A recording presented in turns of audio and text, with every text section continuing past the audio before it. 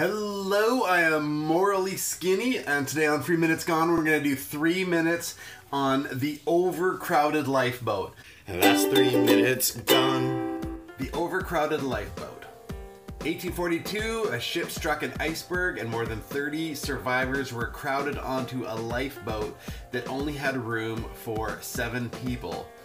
As a storm threatened the lifeboat, it became obvious that it would have to be lightened if any were to survive.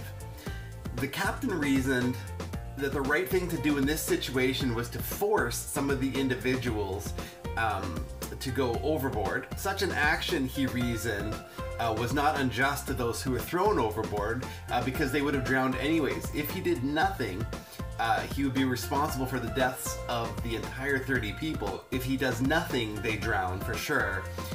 If he throws them overboard, well, then they're gonna drown. That's awful. So as it turned out, the captain threw some people overboard. They died, and then others did live. I'm torn on this because is it better, if I just boil it down to, is it better that no one live, or is it better that some people live? My gut reaction is to go, it's always better that some people live. Now, if they were gonna die anyway, is it murder? It's like that classic movie with Sophie's Choice, where the mom has to choose one of her children to live. So then you were forced mentally to come to, is all life sacred, valuable? And if it is it better that some live? In this scenario, you're also forced into a corner that says you're gonna have to take some people out. Sorry.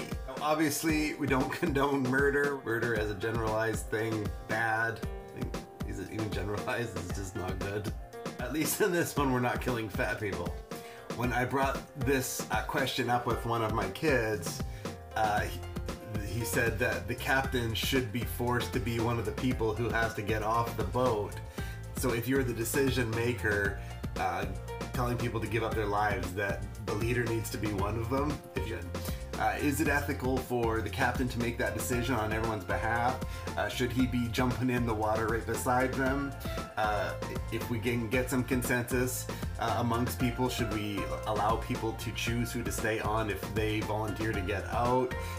Love to hear from you on it. Now I will respond back to every comment. I am Skinny. This is Ethics Sunday, and that is 3 minutes gone. And that's 3 minutes gone. Mumbler!